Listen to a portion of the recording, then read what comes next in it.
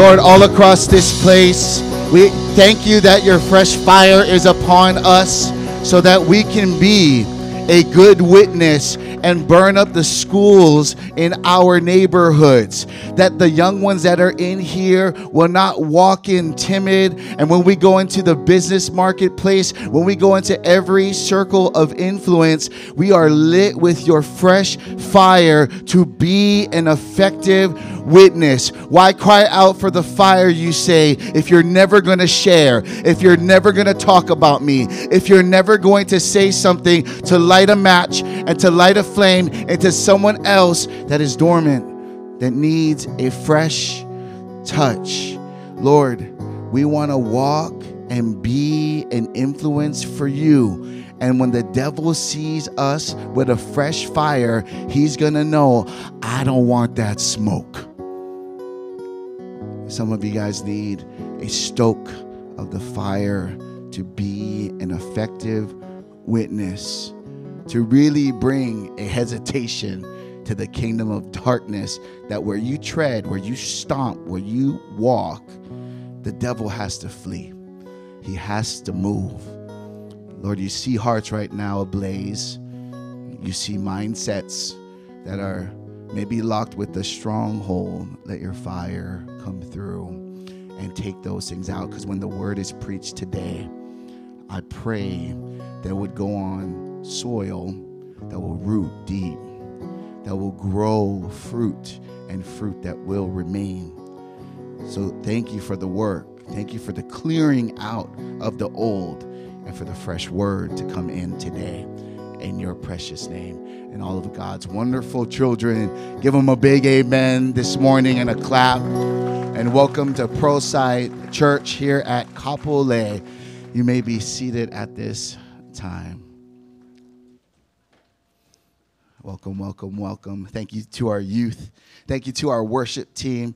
Our worship team, they practice really, really hard, okay, throughout the month, so that we can get into his presence, so that we can get into a place of corporate worship and giving God our adoration. And Ray and I crashed their party, man. We crashed their party they had on Friday. They had a karaoke thing that they wanted to just have some fun and bond together. And then we got in there and we realized really, really quick that we shouldn't go to karaoke places with people that can actually sing. You're like trying to grab the mic and say, probably not. There's going to be some judgment going on. But it wasn't like that. So we're just so grateful for them. We're so grateful that you're here today. I see many faces. And because there's so many faces, we got you a special treat, a sweet treat to beat the heat. Rhymes are coming out already. So I'm already in the fresh fire and the fresh flow. We have this acai bowl company that has this nice little thing, cabana deal.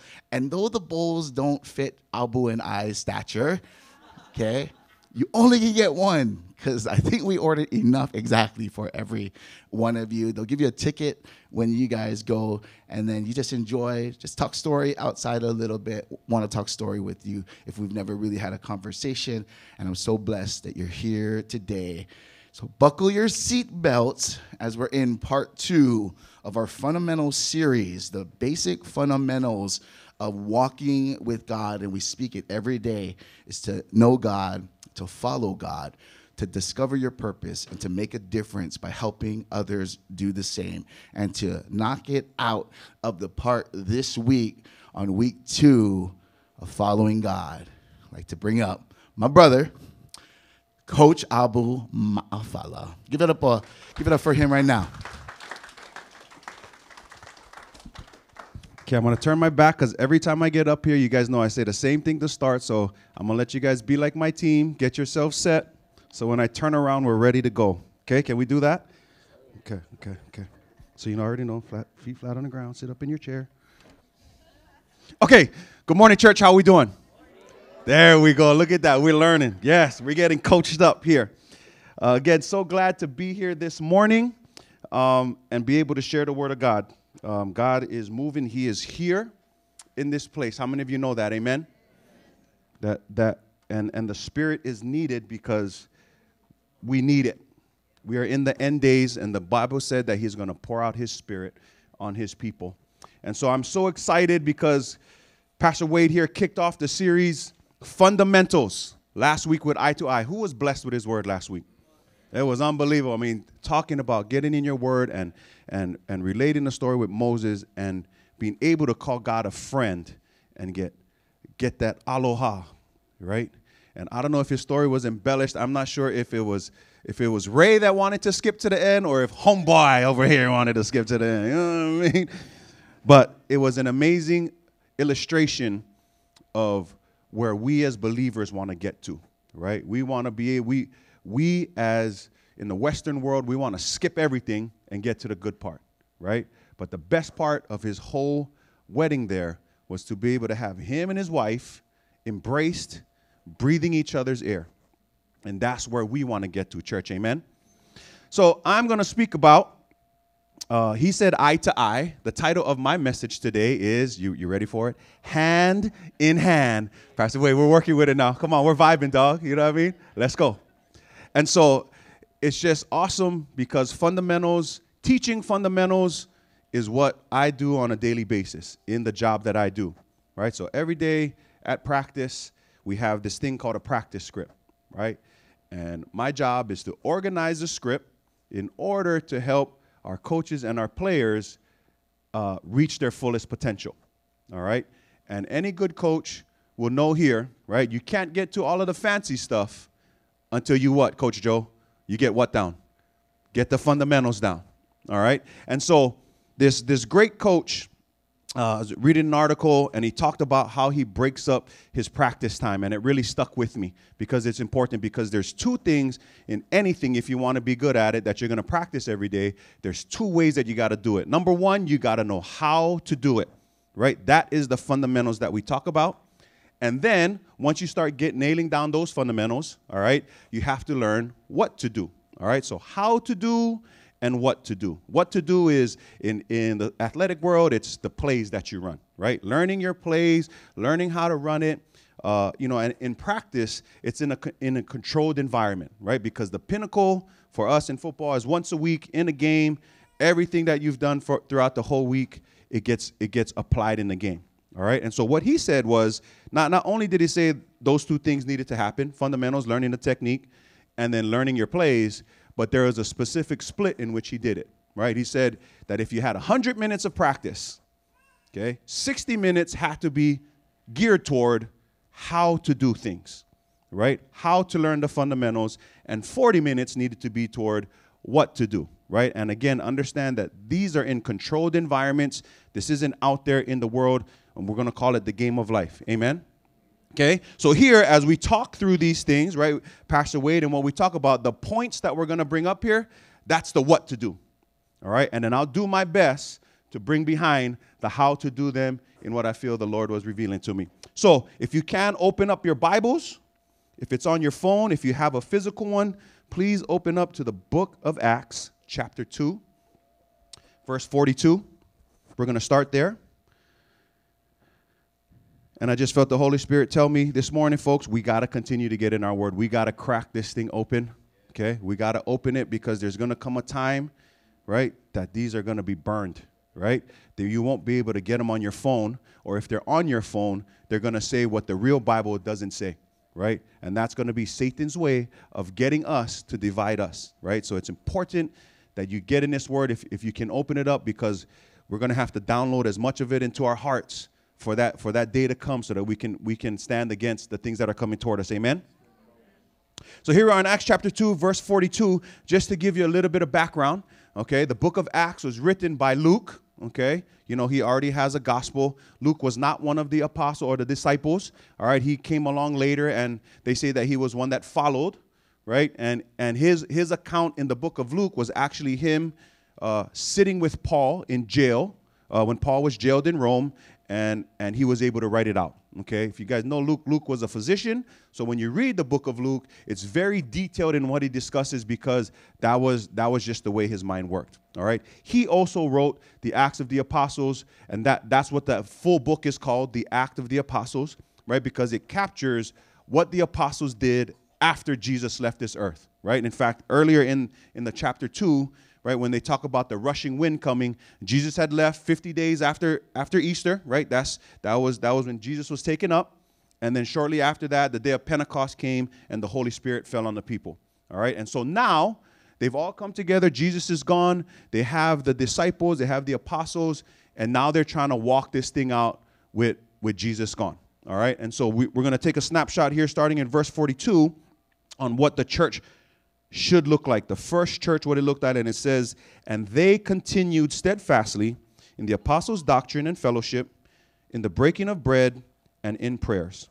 Then fear came upon every soul, just like Devin said, right? Not the fear like I'm afraid, but reverence came upon them, and many wonders and signs were done through the apostles. Now all who believed were together. Highlight that word, highlight that phrase, write it down. All who believed were together. Highlight this one, underline this one, and had all things in common, and sold their possessions and goods, and divided them among all as anyone had needed. So continuing daily with one accord in the temple, and breaking bread from house to house, they ate their food with gladness and simplicity of heart, praising God and having favor with all the people. And the Lord added to the church daily those who were being saved. Let's bow our heads.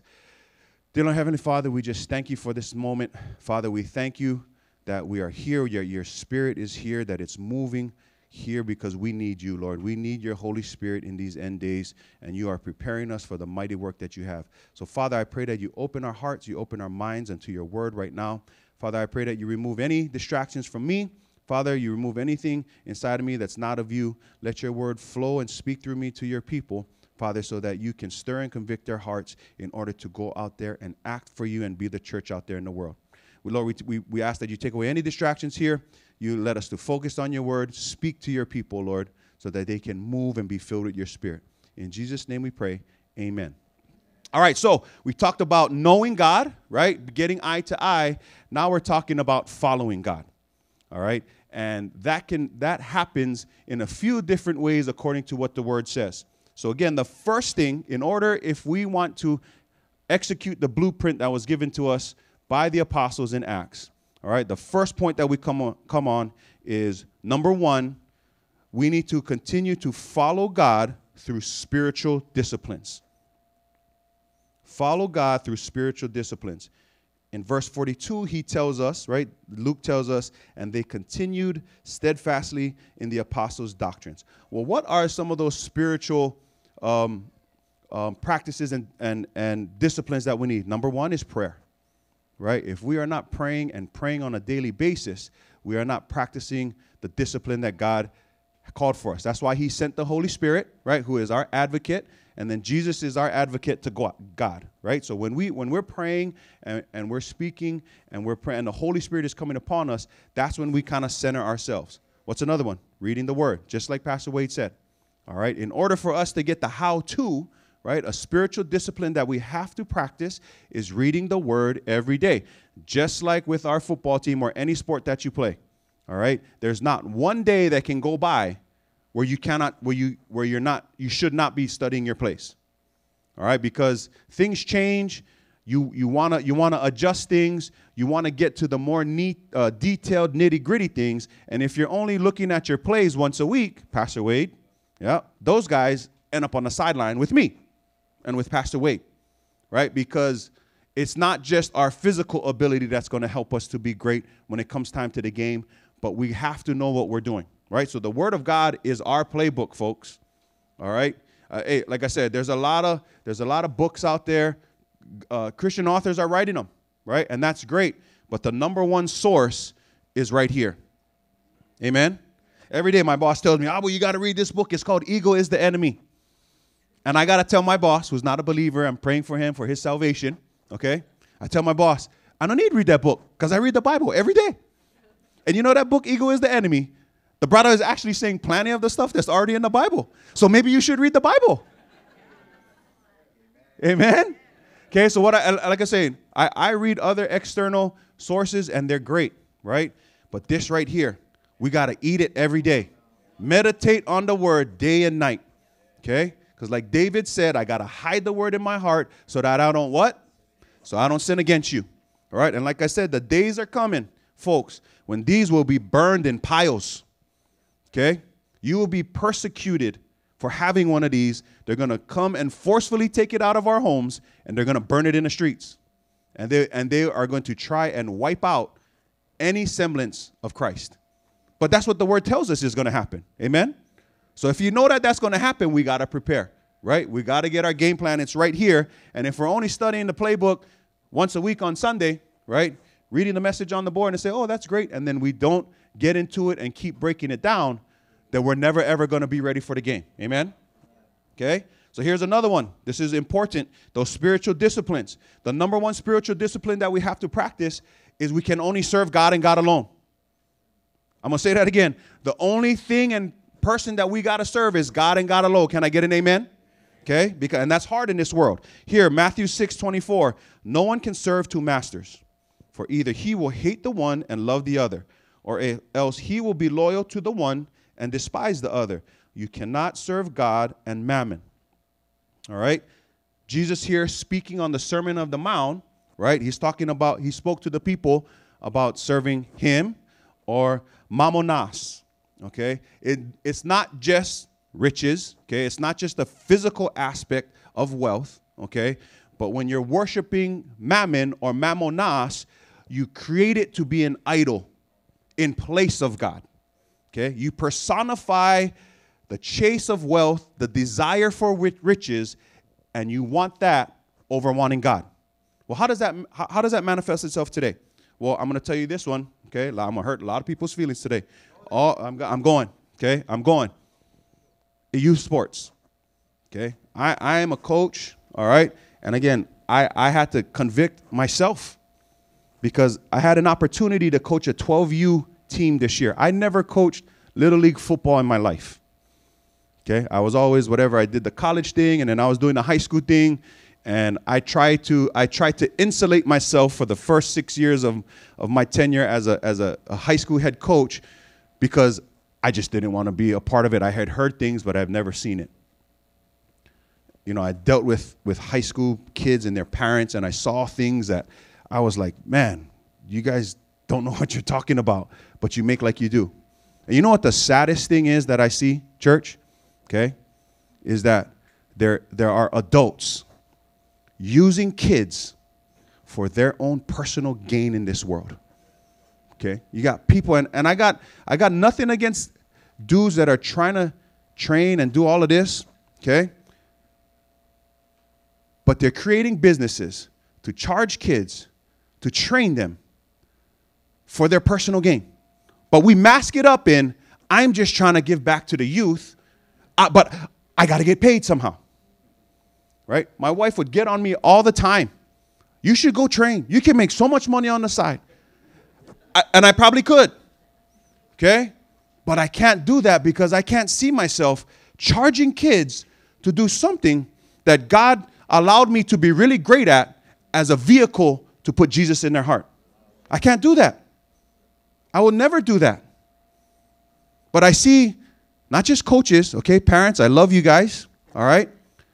My kid got to do this because he got to get one scholarship because that's how he's going to go to college. And you know what I tell parents when I have my meetings? Look to your spouse because you made the decision on what type of scholarship they're going to get when you made baby with that person. But we want to push them and we want to invest in all of this, and the only way they can go to college is through sports. No, it's not. You know, if you push them to be academically sound, there's actually more money in getting academic scholarships than there is athletics. But because we need to find validation in ourselves because there's a hole missing, we make it sound like I'm just pushing my kid to be better.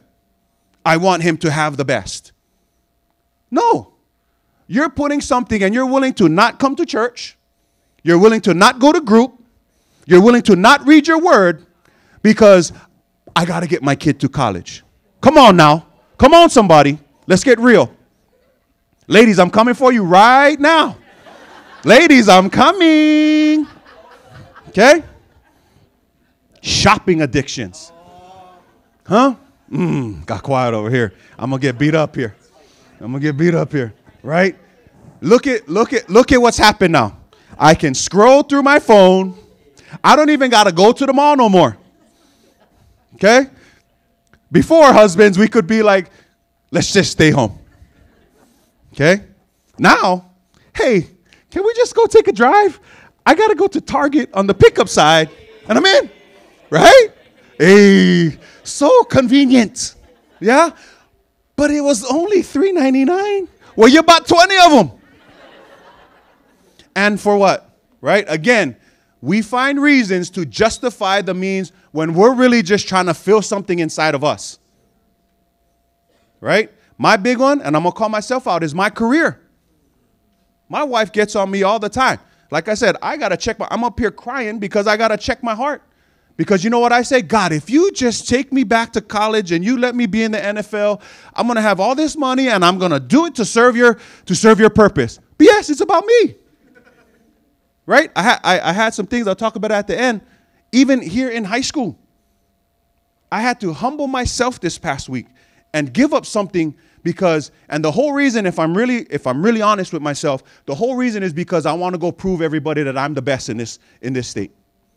That I was tired of having people talk bad about me, and I'm going to prove everybody I'm the best. Ain't nobody better than me. And guess what? God changed that real fast. But see, we make up these excuses, we create these gods in our lives, and we're not serving God, right? We make like we are, right? And we use spiritual ways to do it. God, this is for your kingdom, amen. This is for you, right? My son is going to go to college, and he's going to get this scholarship so that he can be a vessel for you. God, I got to buy this because I'm going to give it all away. Just like the people did, like the church did in Acts 2. They gathered all their stuff and then they gave it away. Right? So follow, and it's not easy. This is an everyday continual thing where we have to actively make a decision to serve God and God only. It's not just going to happen, church. It won't. It's an active decision to follow God every single day. The gift of salvation is free. Okay? The word says that. But working out that salvation, count the cost. Okay? And I think sometimes we don't do that. We want the front side of the blessing, but we don't want the back side of the blessing. Amen? Because with salvation, there is a cost. And it's not just us as people. That's kind of what we've done in the Western church. We want to bring them in. Don't get me wrong. We want to bring them in. But we also got to guide them and let them know that after that first step, we got to stay in here. And we got to keep it in tight. And we got to help each other out because it ain't easy. Living countercultural, right? Again, culture is the enemy, is Satan, right? He's had his hands on the culture from the beginning of time. Okay? Abraham and Lot, Sodom and Gomorrah, Noah, and all of that. From the very beginning, once we had the fall, Satan was able to have control over the culture of the world. Amen? Okay? And there's a small group of people trying to live it the way God set it in order in this Bible, and that's us. But we got to choose it every day. Amen? The second one is this. I spoke about it last time. We have to have fellowship with friends. And like I said in my last time I spoke, we need to create the correct definition of what a friend is to us. All right?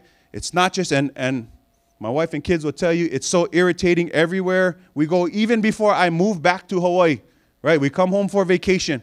So excited to be back home. We walk into one store, right? And people stopping me. Abu, you think that, I was gone for 10 years. Nobody knew me. You think I'd be able to walk into a store and everybody still remembered me.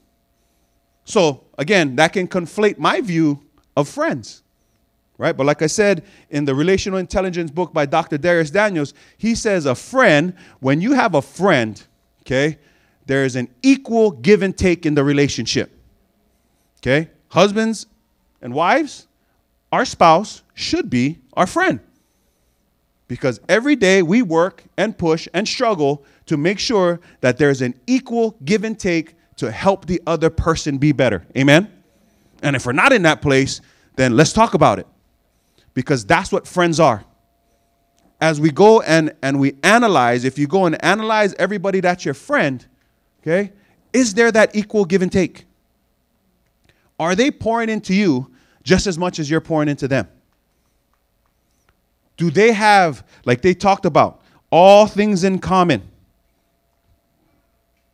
That's how our friendships have to be created. That doesn't mean that we're not going to be associated with people that don't have the same belief system as me. What I'm saying is that your friends should be Christian. They should have a foundation and a base in this word, because when you're down, they got to pick you up. The world doesn't know how to do that. You can be there for them.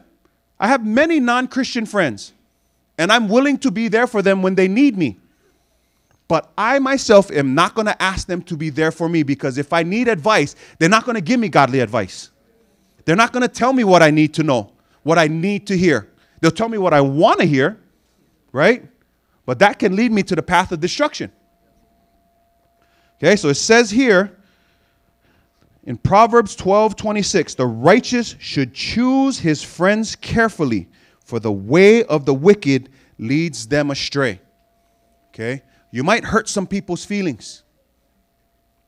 I'll give you a great example. My best friend from high school, all right, he was going through a rough time in his life. A few years, I was still in the mainland. He was going through a divorce. Okay, I knew I was a great friend to him because I didn't tell him what he wanted to hear, because that's what everybody was telling him. I told him what the Word of God said.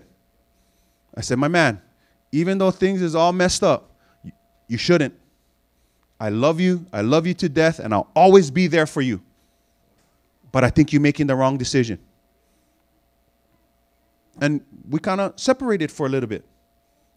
But in the end, now we're still best of friends, right? I still have to keep a boundary with him, but we have this flow where he's there for me and I'm there for him.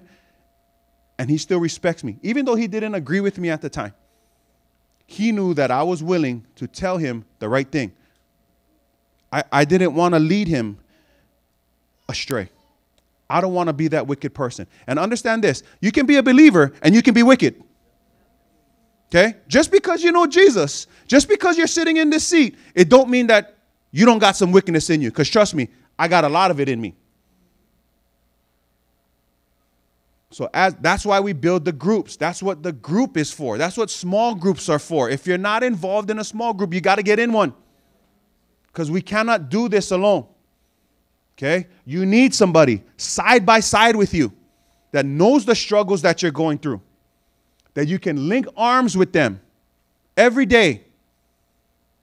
And when you fall, they pick you up. When they fall, you pick them up. But they know, they understand the plight of not just living in this crazy world, but trying to do it God's way. Because that's the difference. Okay? We're all experiencing the same thing that everybody else is. But we're still trying to walk this thing out God's way. Amen? And so let's make sure that you're surrounding yourself, that the people that are side by side with you are those. They believe, they were all together, and we have all things in common. Because I think that just that right there can change a lot in your life.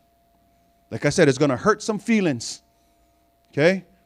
But if we can get to that, and those people walking side by side with you have that common thing together in Christ, then we can get through this world and be successful. Amen? The third one is this. We have to build our foundation through advisors. Okay, and again, taking this off of the book, Darius Daniels, being an advisor, okay, for all of us OGs in the faith, doesn't matter how old you are, right? If you've been walking with Christ a long time, right, there should always be somebody above you. Okay, this is the discipleship piece that we talk about in the church. All right, but again, I think that we haven't properly explained what being a disciple of someone, having an advisor for us means. So here in the book, Go and Make Disciples of All Nations, it says that discipleship, right, meaning having an advisor, meant much more than just a transfer of information. It referred to, get this, listen up now, imitating the teacher's life, inculcating his values, and reproducing his teachings. Therefore, Christian discipleship connotates a relationship with a master teacher, following them and adhering to their way of life because their teaching shapes your own worldview. Okay? Who loves kung fu movies? Who has binge watched all of Ip Man? Okay? And that right there is the greatest picture that I can give you of what a discipleship or having an advisor. Master, I want to follow you and learn your ways. And they studied with that person every single day, right? But not just studied the art of kung fu, whatever. If you notice in those movies, right? Ip Man, most humblest guy, right? And he fought to teach his guys to be humble. Don't just go out there and fight in the streets, right? That's what we're talking about in that time in Hong Kong, right? Guys were just training, all kinds of kung fu masters popping up. And they would just start raging in the streets. It was like back in the day when I was living in Marites and would have just straight hood fights in the middle of the intersection on Pearlside. Just. But if you notice in those movies, if you go back and watch, they all have the same, they all take on the characteristics and the trait of the person that they're following. Okay? Now we bring it into our biblical worldview. There were many, right? John the Baptist had his own disciples. Okay? When the 12 decided to leave their families, understand that that's what they were doing. When you put yourself in a discipleship relationship with an advisor, you're saying that I want to learn the way you live. I'm going to imitate the way you do things because that is my dedication to you. And after you leave this earth, it's my responsibility to now take everything I learned from you and pass it on to the next generation. That's what... When we read that in the Bible, it's not just simply sitting down and going through the one-to-one book. That's not it. That's friendship. Okay? There's a level of respect and reverence for the person that you place as an advisor. Okay? And as the advisor, you understand the responsibility that you owe to this person that's following you. They're not there to provide friendship for you. Okay? When you go in and you choose somebody to be your mentor, they're not going to tell you the things you want to hear. You're allowing them and trusting them to tear down all of your beliefs, and you're going to follow what they do. How many of us have an advisor in our lives? How many of us, let's be honest, it could be somebody in your group, but it shouldn't be somebody in your group. In my opinion, because you need it to be a person that has walked this thing out, that lives the way that you want, that you want to exemplify. All right? Number one, their relationship with Christ has to be rock solid. They cannot be struggling with the same thing that you are. Because how are you ever going to get pulled up if the person is on the side of you? He's not going to pull you up. He's going to help you up. So we all need to go choose somebody, right? And it's not just in the Christian sense. In your professional life, right? In the other things that you take on in this world, you should always try and go align yourself with somebody and say, you know what? I want to be like that person one day. So let me sit at their feet and learn from them. And it says here, Acts 2, verse 43, then fear came upon every soul, and many wonders and signs were done through the apostles. Here's a big one. I'm going to tear everybody up right now. Buckle up your seatbelts because you're going to get mad at me, I promise. Okay? If you read through, after you get through the Gospels, okay, you're talking about 1 Corinthians, 2 Corinthians, all of the epistles, what you have to understand is those are letters, okay, from the Apostle Paul, helping and inspiring his church leaders out there how they should live their life. Okay? They knew Christ. They're giving it to him. The Spirit is there. Now, what is the practical how-to steps in living your life? So as you read through those books, okay, understand that that's where it's coming from. Is the OG in the faith, no matter where he was, he put pen to paper, and he was mentoring every church outside of Jerusalem. That was his call. So here, in this letter exactly, to Titus, who was a very young leader, okay, at that time.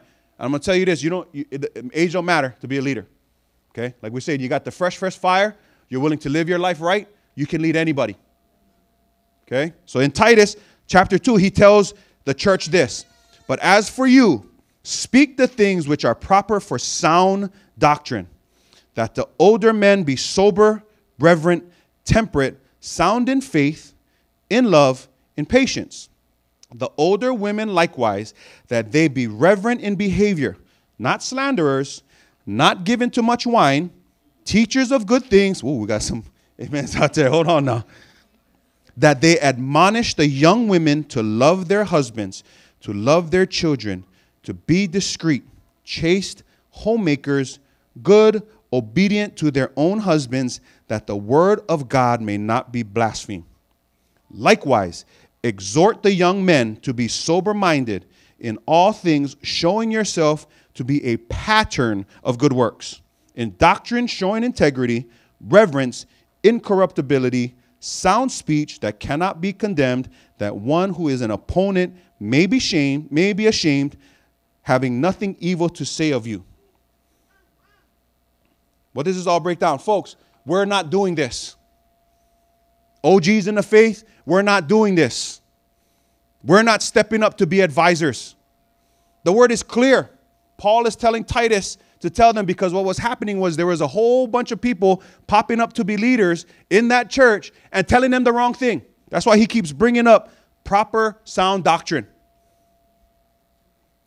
OGs, we're supposed to be teaching the next generation how to live. God told me our problem is that we keep blaming it, that, oh, that's just this generation nowadays. No, this generation is that way that it is because we, namely men, don't take control of it. We just concede to the fact that, oh, social media, and this is the way they are, and it's happened for generations. It didn't just start today. Because every generation before us said, these new kids, cha. And we just write it off again to culture. Who is in charge of culture, folks? Who's in charge? Tell me. Satan is in charge of culture. So either we're going to take control of it, or he's just going to run us off this earth. And it's going to be a bad, bad time. We already know from the book that it's going to be bad. But why are we making it worse?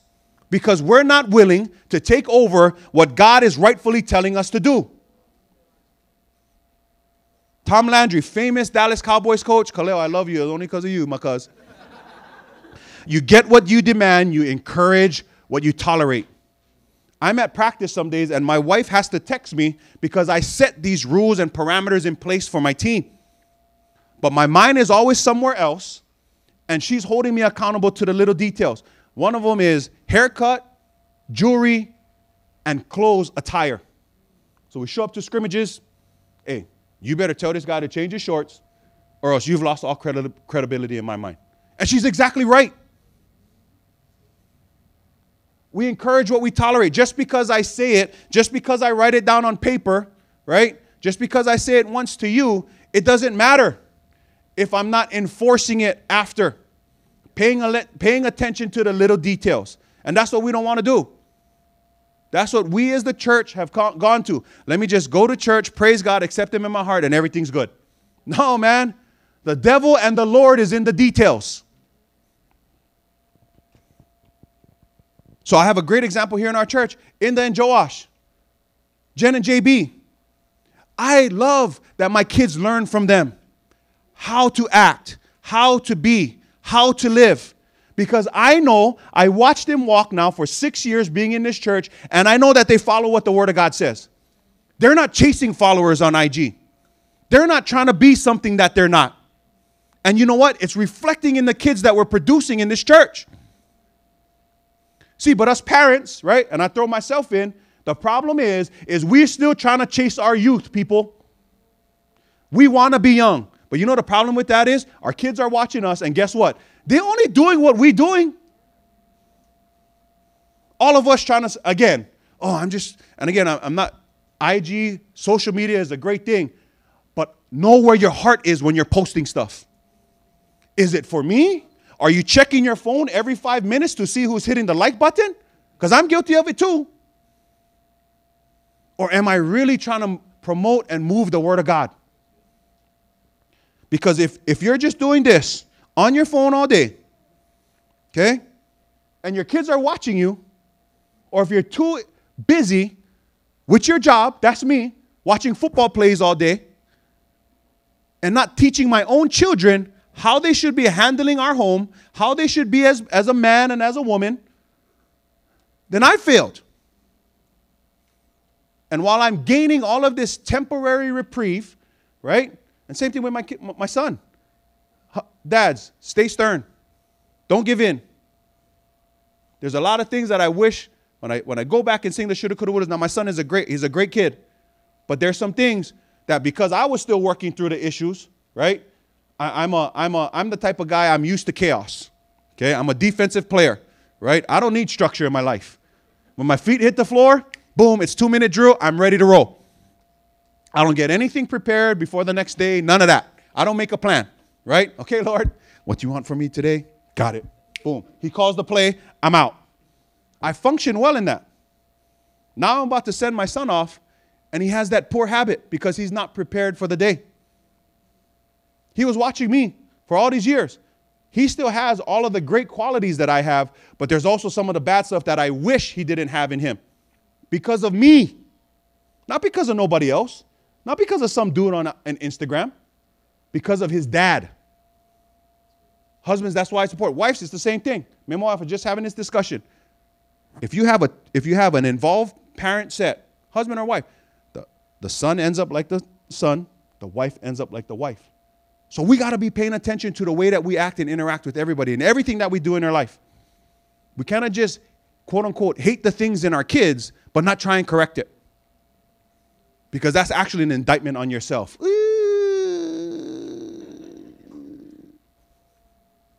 But that's our job.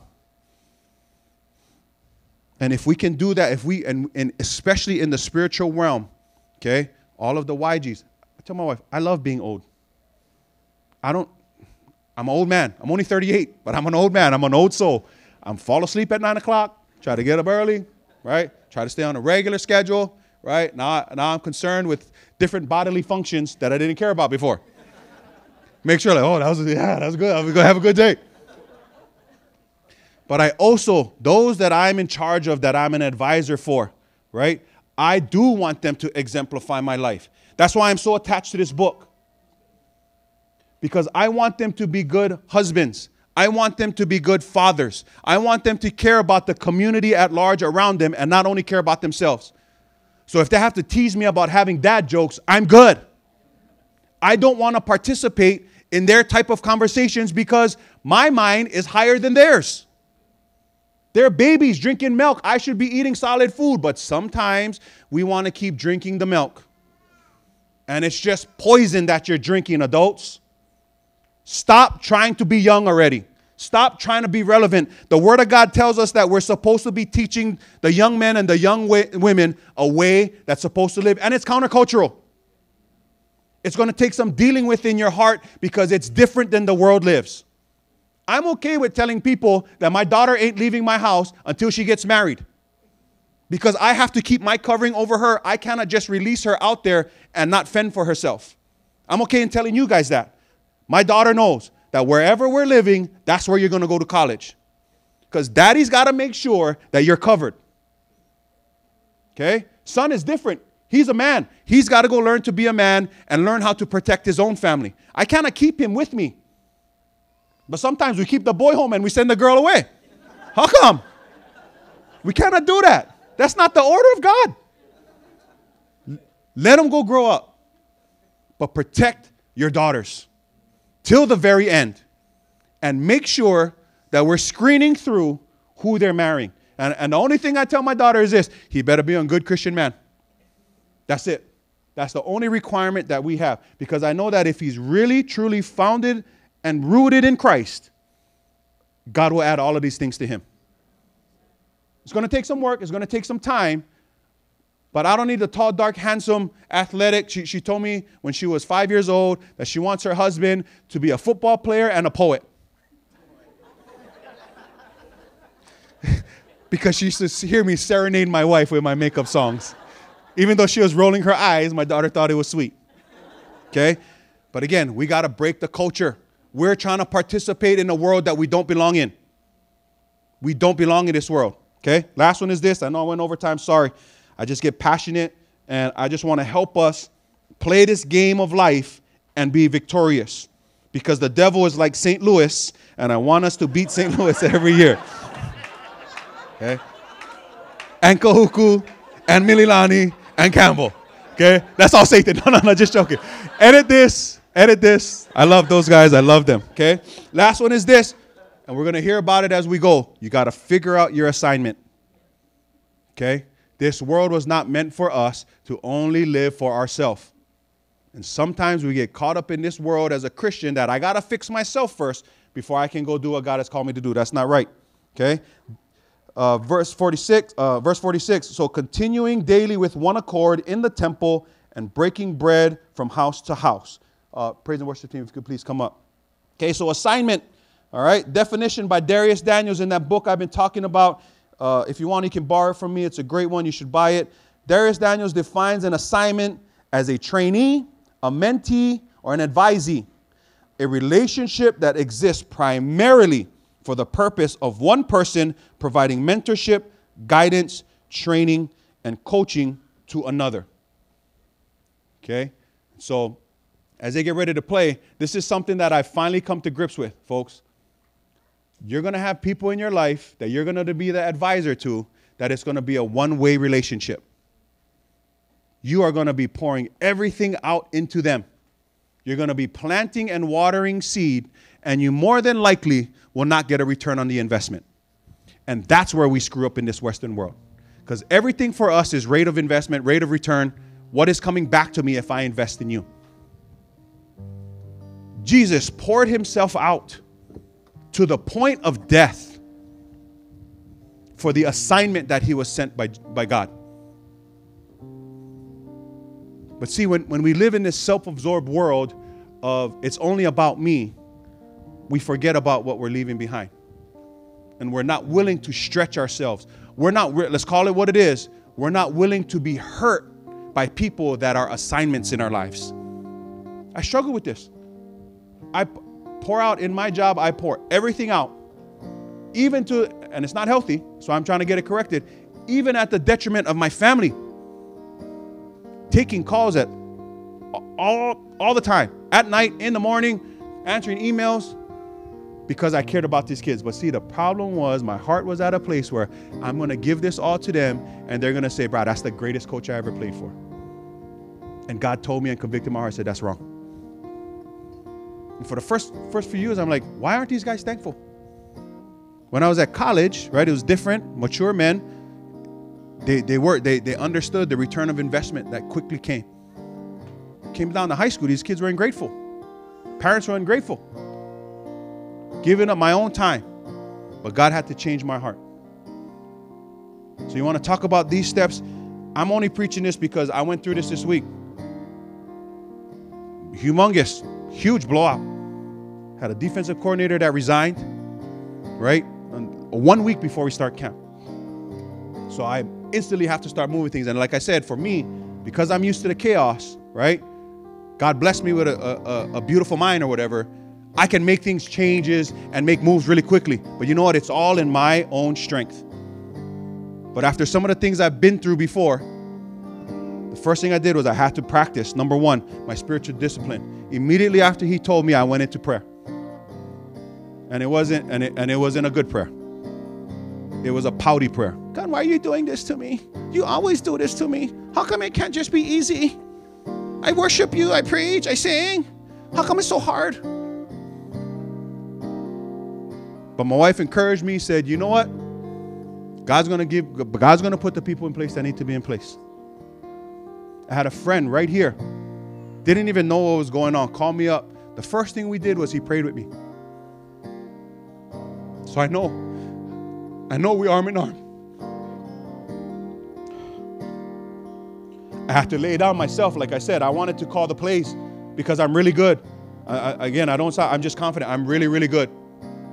Okay? I can out-call and out-scheme anybody. I'm telling you right now. But you know, my advisor, one of my advisors who I seek from weekly, I meet with him weekly, said, you know what, Abu? 2 things. He told me way back too, when I decided that I wasn't going to listen to him. Okay? So investing in me, okay, and I'm not listening to him. He said, you know what, Abu, I don't think that's what God has for you. But I pushed it to the side. Exactly what he said came true this week. And on Thursday, he said, Abu, The reason you're a head coach, because I make no qualms about it. I want to move back up the ladder. And things would be so much easier if I could just be a position coach, or if I could just be a coordinator, if I could just coach football. And he said, you know what God told me? God keeps you in this position because he knows that this is the only way you'll ever need him. Whew, struck me to the core. Because he's right. Because I'm a confident, borderline arrogant dude. I know in my own strength, I can do anything. I can do many things and be really good at it. But this keeps me in a place where I'm up here crying, folks. I can't hold it in because you know what? I'm not built for this. But you know who's built for this? God is. And when you see, when they're talking about the Spirit moving over the waters, I can't handle it by myself. Because at the end of the day, the assignments that God has placed into my life, the 70 to 200 kids or so, I owe them what God is asking me to do. And not only that, and this is where I've been shirking the responsibility, is I also have to mentor the men, the coaches. And I haven't been doing that. So it's hard. It's difficult. You think I want to tell a grown man what to do? In my mind, they should already know what to do. But that's wrong. And that takes growth and courage on my part. And I need God to handle it. So let's get up. Let's worship. Because we need the Spirit to pour out on us. Because this is what God needs us to do. So right now, I just feel the Lord telling me, just lift your hands, shut your eyes, because in order for the Spirit to indwell us, folks, there cannot be any sin. There cannot be any anger or malice toward anybody in our hearts, because again, the Lord is calling you. He needs you to do the things we just talked about, because the end is near. So I want you to just think about anything in your life that you're struggling with, any pilikia that you have with anybody right now. And we're just going to offer it up to the Lord. Because as soon as we take that stuff out and we give it up to him, you are going to be filled with this Spirit, because we got to go out there and we got to do this every day. So let's bow our heads. Dear our precious Heavenly Father, we just thank you, Lord.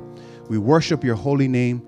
We thank you, God, that you have called us to live a way that is meant for eternal joy and happiness. Right now, Lord, we want to receive your Spirit, but before we do, we just come with a spirit of repentance. We repent, Lord. Forgive us for the sins in our heart, Lord, for the slandering of others, Lord, the malice toward others, anything that we have done or said, Lord, in your sight that separates us from you, Lord, please forgive us. We lift it up onto you, Lord. We acknowledge that we cannot do anything without you. Father, we lift up those in our hearts that we might have issue with right now, and we just lift them up.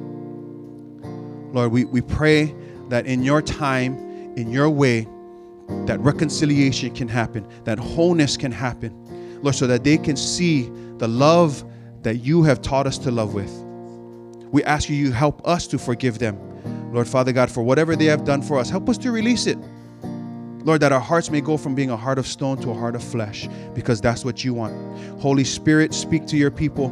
You know who they need to be walking in friendship with side to side. Lord, you've placed in their heart who their advisor should be. And you've also placed in their heart, Lord, who their assignments are. I pray, God, that when your Holy Spirit fills them, that the spirit of boldness will be upon them. That they won't be ashamed. That they'll humble themselves before you, and they'll align themselves with what your word says.